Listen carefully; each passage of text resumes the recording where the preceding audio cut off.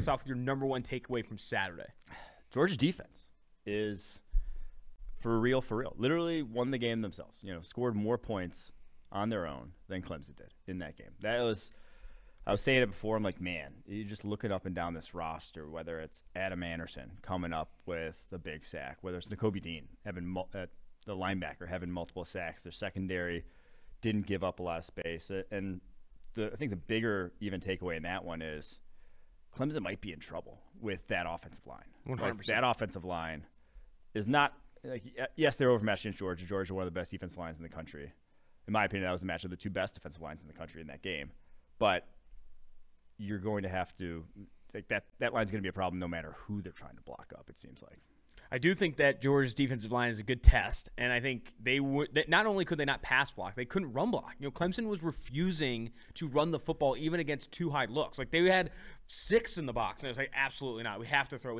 And DJ Uiagalelei, against those boxes, could not get any time. He was even, they were also blanketing them in coverage. I think Clemson's receiving corps, outside of Justin Ross, really wasn't all that impressive. Like, I think that was another big struggle for them too. Number 10, Ngata. I saw a nice tweet I like from Eric Crocker saying DJ is just throwing the ball hoping his receivers end up getting there at the time, because they weren't getting open, and he was just having to throw it praying that they would eventually separate. I want to rescind what I said. Not Justin Ross. I thought Justin Ross was heavily targeted, but Joseph Ngata was probably the most impressive receiver for Clemson. Even he wasn't creating all that much separation as much as he was just catching through contact and being sure-handed as that big sure-handed receivers that he was. And I think this Clemson team took a step back in a lot of areas. Quarterback, obviously, they lost some receivers in Amari Rodgers and Cornell Powell. And yes, they aren't NFL names, but those are legit. They were legit good college football receivers. Now they're going to struggle, man. I do think this is going to be a bit of a struggle for Clemson. The offensive line is not good. The receiving core takes a step back. And as good as DJ Uiagalelei is, he's not Trevor Lawrence. I mean, it's going to take some time for him to hit the ground running, whereas Georgia's defense is what the doctor prescribed in terms of as good as they were. Jordan Davis, a monster. I love how they're using Nakobe Dean. The linebacker was rushing the passer on 10-plus snaps yesterday, had 4 total pressures, and was relentless, explosive. They have so much on that Georgia defense. I know in the beginning we were talking about dark horse candidates to win the national championship, and a lot of people have been saying Georgia in the office, and I don't know how much I believe in JT Daniels. This defense might be enough, because you look at, there were some up and down play from CJ Stroud, obviously some up and down play from DJ Uiagalelei. The only two teams I feel all that confident coming out of, Saturday's games are Georgia and Alabama, both being absolute juggernauts. Yeah. I was talking to yesterday. I said, can we just let Alabama have the national championship now? They're can play their own thing, and then we just everyone else fights it out for a second, and we actually get invested in that, because I think everyone knows at this point, after seeing what Alabama did, that they didn't go anywhere. Lost 8 top 40 picks, they didn't go anywhere. They're still Alabama. Some people were saying Alabama was 19-point favorites against Miami in that game, and still went in and blew them out. It was not even close. Yeah. I heard the commentator saying Manny Diaz most of all wanted to show that they belonged on that football field, and that wasn't even achieved, let alone covering the spread, obviously, let alone winning that football game. Described it as Christmas come early with the 19.5 points that he was betting Miami there. And no way. St. Nick took a wrong turn. Apparently. Dude, took a shit is what he did. He took a shit on that bet, whatever it was. Number 2, actually, I'll do a takeaway of mine. Jaquan Brisker, safety of Penn State, monster. Yeah. That game, and everyone's going to look at the pick, and that pick was sweet. He was just sitting there, robbery season, on that pick in the red zone to win that football game. But, man, watch his run defense. Watch how this guy is deployed in the box at, 6 foot 210. He is relentless. I think he did have a missed tackle in that game, 1 or 2, which I know we talk a lot about Brisker's tackling. But still, that energy, that effort that he plays with, along with actually having the tools to be a presence in the run game against Wisconsin, obviously known for its offensive line and run blocking, was impressive. I think Brisker is going to be that guy I'm watching every single week. He is going to be that player that is so fun to watch. I know I hate to say it, but so fun to watch every single week because of how relentless and how he plays the game and how he's deployed. I mean, he had a fantastic pass breakup, playing off coverage in the slot on a deep out, and a few plays later is playing 6 feet away from the line of scrimmage and just hitting people in the backfield. So I'm impressed with his versatility and how well he played in that game. Yeah, I mean that guy might even end up at linebacker with how good he is around the line of scrimmage in the NFL. My next takeaway: quarterback class. We still don't fucking know. We still don't know. I mean, I thought Carson Strong looked all right. I think the most impressive one of any guy who we said was kind of a top prospect was Malik Willis, because I think the things we said need to change with him, and now obviously he's going up against Campbell, our Camels, RIP, put him in the dirt. But the things we had needed to change in terms of mechanics, I thought we saw a much more improved passer in that regard. Now, again, it's against Campbell.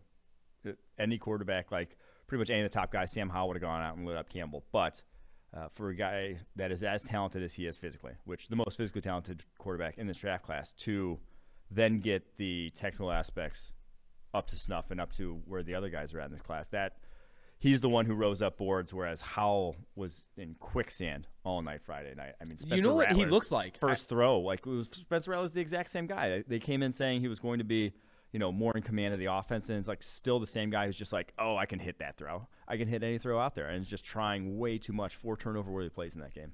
I want to talk more about the quarterback performances. Sam Howell, you saw a lot of the same tendencies, and I know people made this comparison probably too much, but Baker Mayfield, when he's handling pressure, you're reacting early, bailing out of some clean pockets. And I had this take. I was going to tweet it, but I feel like I can't word it correctly. C.J. Stroud and Bryce Young have to be embarrassingly bad for them not to be playoff competitive. Yeah. Sam Howell has to be a fucking superhero. I mean, Stroud was. I know. Stroud wasn't good, but he has to be worse. And he goes for, 400 yards still? Yeah. Like Bryce Young, Bryce Young, the new quarterback there at Alabama, and then you obviously have C.J. Stroud, the new quarterback at Ohio State. They have to be embarrassingly bad for those teams to fail. Yeah. Sam Howell has to literally be Superman. Your offensive line has not significantly improved. He lost his 2 best receivers and his 2 best running backs. This team is going to struggle to support Sam Howell, and that's a very good Virginia Tech defense. Jermaine Waller looked really good in that game, had that insane pick against Sam Howell, struggled under pressure, took a lot of sacks. I also thought Bo Nix didn't play all that well. I know the box score looks good, but still inaccurate, uncatchable throw. No, not uncatchable, but catchable, inaccurate throws here and there. Ball placement still wasn't all that impressive. Impressive player in that game. You went 20-22. You're not ready to hop on with Jordan Palmer, say he's the number 1 pick? No, I went back. I wanted to like him. I wanted to see improvement, but you still see like ball placement stuff where you're like, okay, that was completed, but you'd like it in a different spot. And they also go against the It was still better than completely missing guys altogether who are open, which 100%. is what he did last I guess you got to get to that point. Levels. Yeah, levels. They were going against the Akron Zips. I think it's gonna DJ Uiagalelei is gonna have to really find some. Those receivers have to improve. That offensive line has to improve. Carson Strong did look really good though, and he continues to. They were down 14 in that game. Comes back and he has some impressive arm talent, dude. He can put it wherever the fuck he wants. Yeah. Him and Romeo Doubs are going to be legit dudes there for Nevada. My next takeaway off the quarterbacks, and it was in that Auburn game. Tank Bigsby is a dude. He's that fake ID segment. He's going to be a guy as we enter the 2023 NFL draft. A lot of people are going to be coveting as one of the top running backs in the class. My biggest takeaway was, and he broke tackles. He was fast. He trucked dudes. The decisiveness. He hits the hole like a bat out of hell, and it's the right one every single time. And that makes it so much more difficult to slow him down when he's just making chunk yardage plays, let alone when he hits the home run like he did early in that game. He is a different breed of back, and I watched a lot of talented backs this weekend. Bijan Robinson, Charbonnet for UCLA, a lot of other guys that are playing well. Tank Bigsby, in my opinion, was the best of them all. Yeah, there's a case to be made that the 3 best running backs in college football are all true sophomores right now. The nature of the position. Bigsby, Bijan Robinson, Deuce Vaughn, Bijan for Texas, Deuce Vaughn for Kansas State. Those could be the top 3 backs in the country. With Mohamed Ibrahim tearing his Achilles after his superhuman performance on Thursday night, sadly. What about Clemson? I want to go back to that game. They were playing that true freshman running back receiver, Jordan Shipley.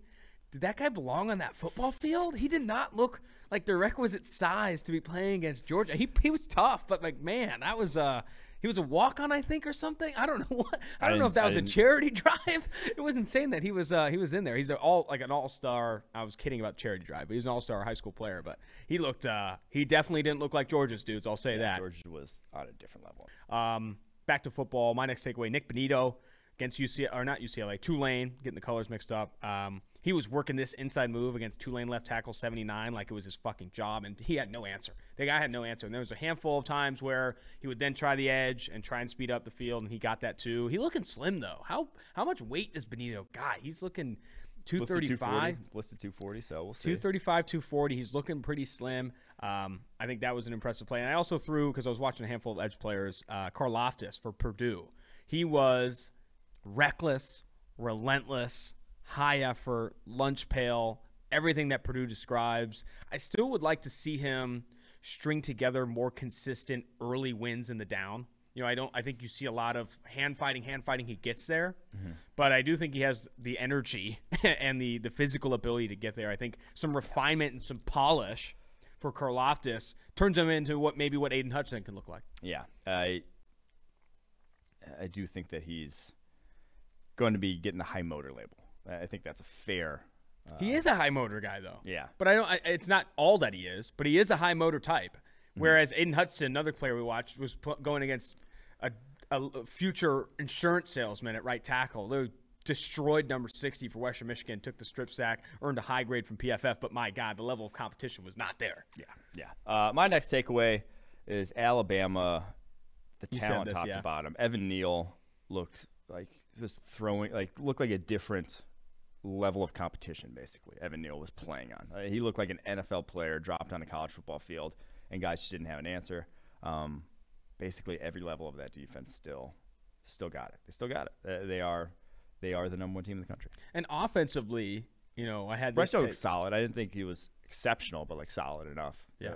I mean, as good as you need to be to win with that fucking team. And this is the worst receiving core they've had probably 3, 4, 5 years, and it's still top 3, top 5 in college football. John Mechie and then the transfer Jameson Williams from Ohio State. Those two guys still have speed for days. Again, and that doesn't even include Slade Bolden and the other guys that they have. Alabama continues to reload literally at every position. And we've talked a lot about the transfer portal. I was thinking about this, how that can benefit teams that are not juggernauts in their respective conferences. You can go pick up some guys, and they don't have to wait a year of penalty. Alabama picking up a former 4-star for Ohio State at receiver is fucked up. They should not be allowed. They should not be allowed to do that. Then they just take To'o. Oh God, I'm just butchering To'o. Yeah. The linebacker from Tennessee. They just take Tennessee's best linebacker. It's if you started for your other school and were one of your best players, you shouldn't be able to just transfer. That to me.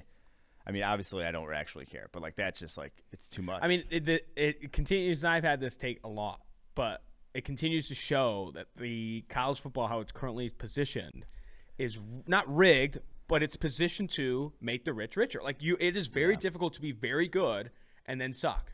Because of how easy it is, how much the edge you get as a recruiter and the edge you get in the transfer portal, being a juggernaut football team like Alabama, Ohio State, Clemson, Georgia, etc. Yeah. So the rich get richer with those transfers. Jameson Williams looked like a monster with a ton of speed. Which makes it incredible to me that Florida State fell off as hard as they did. Because they should have been, you think about early in the college football playoff, they were there the first 2 years.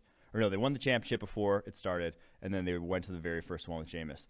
They should have been the team in the ACC that was there the next 6-7 years, not Clemson. Should have been Florida State. For them to fall off and not be that team was malpractice, honestly.